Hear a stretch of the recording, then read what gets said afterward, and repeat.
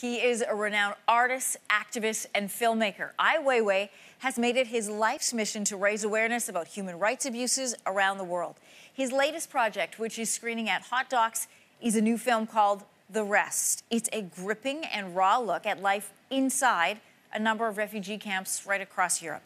Ben sat down with the man who is in self-imposed exile from China to speak about the new film, our relationship with China, and whether he'd ever go back.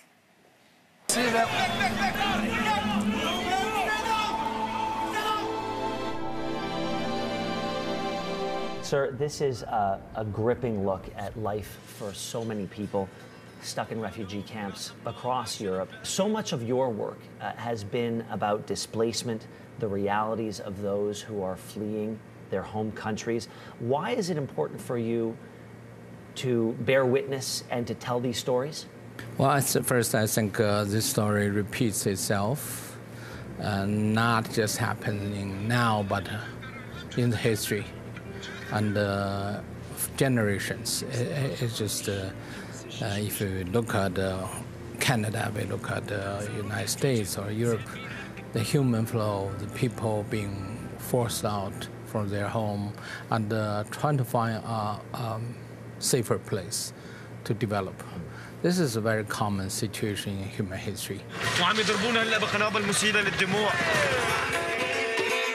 hard to believe that we're in Europe.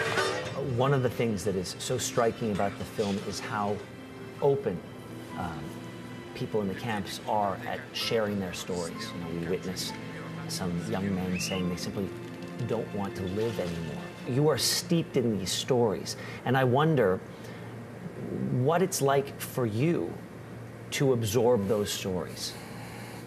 For me, it's a learning process. I come from a communist society. You know, I used to criticize human rights conditions and freedom of speech all the time. I do feel I share their feelings, and I do feel their conditions should be exposed to the world.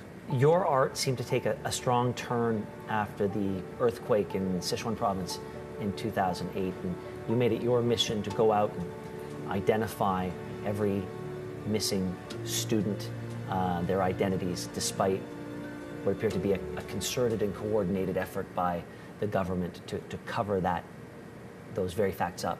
What was it about that event that pivoted your art, and how did it change what you wanted to do? By 2008, I became more involved with internet. After the Sichuan earthquake, I realized there's 1,000 students disappeared. So I started to ask questions, ask transparency, ask so-called social justice. That got me involved deeply in politics on a very open platform.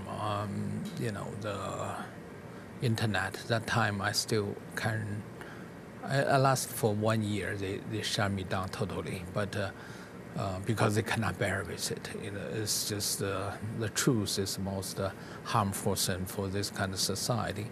But also put me in a very strange, extreme condition. I become some kind of spokesperson about human rights or freedom of speech.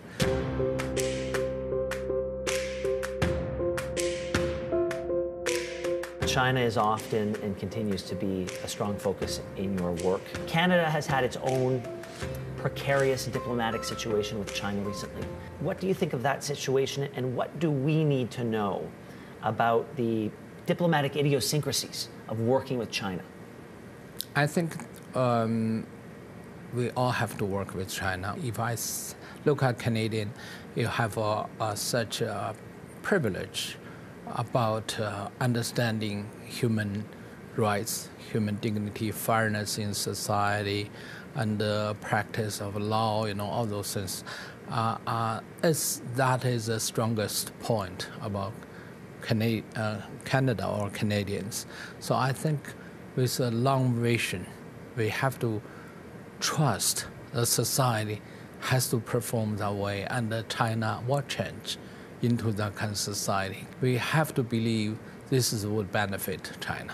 So you have to respect your business partner and to trying to offer them best advice, But by doing that, you have to persistently and have a clear demand to let them respect you.